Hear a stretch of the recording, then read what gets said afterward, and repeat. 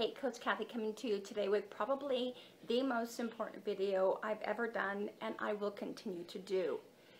I've been in Utah for 2 years. I moved here back in July of 2013 after hearing that my stepmother was diagnosed with pancreatic cancer 1 week after my daughter's wedding in May.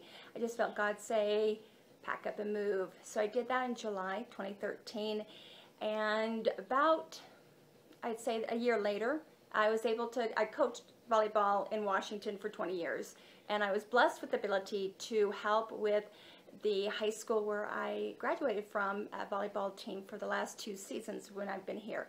And the first season was fine. I have RSD, also called complex regional pain syndrome. I have had that since April of 1996 due to a volleyball injury. It's a devastating disease that took me out of being an active mom, soccer player, school nurse, all those things that ended. But you know, God's plan redirects us. So doing that the first season here in Brigham was great. Then the next year, my RSD was getting worse and worse. I actually didn't go to any of the away games this past fall. I just didn't have the energy. I was hurting bad and fatigued. Then in January, amazing things, not amazing, peculiar things started happening. I'd been having, prior to this too, I should have shared, I was starting to have chest pains, and that was mowing the lawn, a little tiny lawn, and it was the weirdest thing. It would double me over, I couldn't breathe, and then it would just subside. And that wasn't consistent, but it was persistent. So in January, I had a very inflamed toe that I was concerned about. So I went in to see my doctor, and he was concerned that it was gout. I mentioned my chest pain. He did an EKG. It was abnormal. So he scheduled a stress test for me. I also said, oh, by the way, my elbow's been hurting and my shoulder's been hurting. Well, the shoulder's been hurting actually for 7 years, but only during volleyball season and just after I'd been doing some repetitions with my teams, and that was really in Washington. I was more I had my own team, so that was more a part of the day-to-day practice. So the shoulder and the elbow. So diagnosed with tendonitis and got an x-ray shoulder impingement. So long story, all these things started happening to me.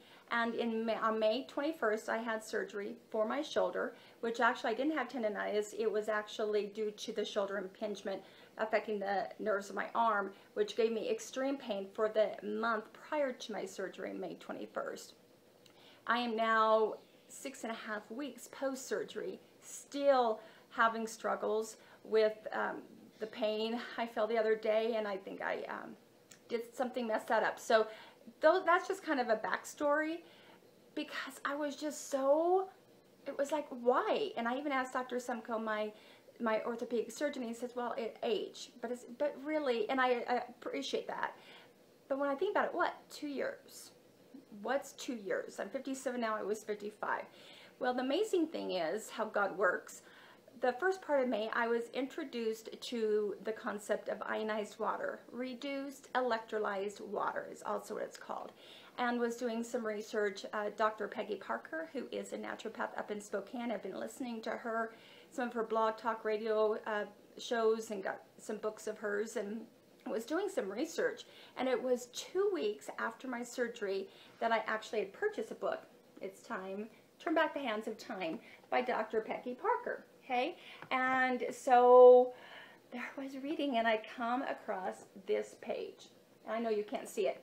What stopped me in my tracks is with ionized water and electrolyzed reduced water, what it does is it helps us clean our body. It doesn't cure or treat, but what it does is it helps with the free radicals. It's got some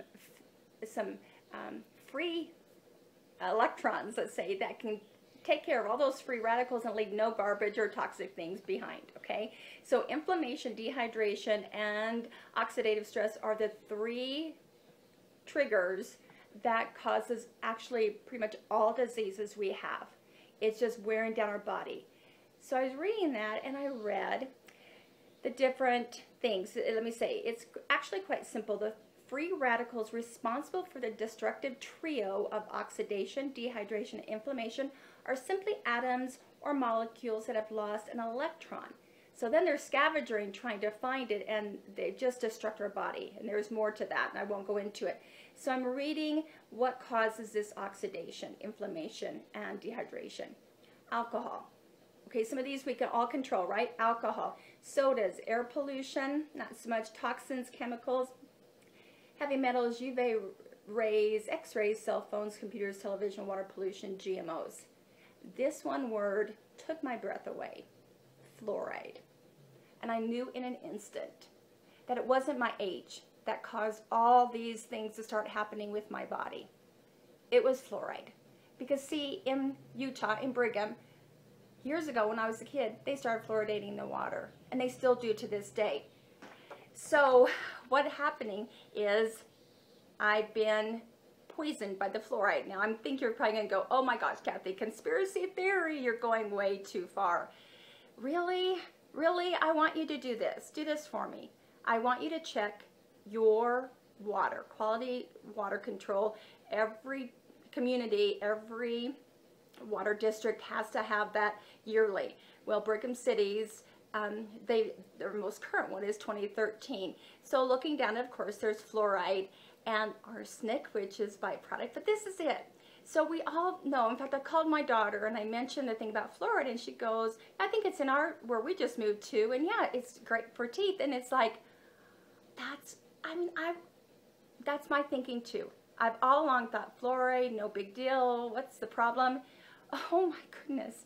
The thing is I've done more research, and I haven't been able to do much because I've hurt so bad and I've had to rest a lot. But in between, what I've been doing is researching and researching more and more. And the fact is that we are not drinking sodium fluoride, which is the pharmaceutical grade. See, the thing is, fluoride, if you look at it on toothpaste, it says do not swallow. If you look at it anyway, it says do not ingest. So why are we putting that in our water? The thing is, as I was mentioning, sodium fluoride, pharmaceutical grade, that would be in the tablets and drops and the toothpaste, right? That's control. That's allowing parents to control if their children are going to have fluoride or not. And us and older people and low income and all races. Okay, we can all make that decision ourselves.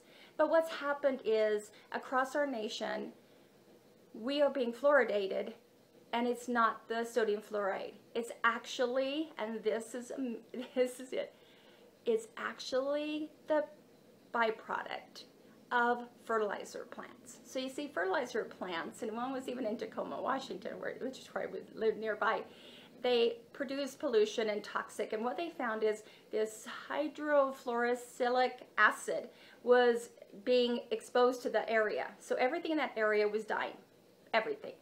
So they were then told they couldn't expose it. So what they did is they scrubbed it with water. With water, they scrub it and collect it and put it into tanks and send it to our water treatment centers saying it's fluoride. When I looked at the Brigham City 2013, and I want you to do this, they didn't say hydrofluorosilicic acid. It says fluoride. But then when it goes over to the furthest right side and it talks about what that is, one of the components it says is fertilizer byproducts. So you guys, listen to me. I'm not weird. I'm an RN, right?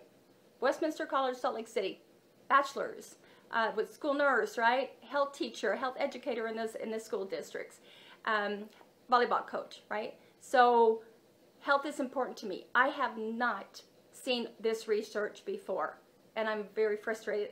I haven't, but I believe it's perfect timing for you, God's perfect timing. And why I've been so sick, because it's my time to step up and stand in the gap and say no more. We need to look at this and say, hey, it is affecting our whole bodies. We're not selective.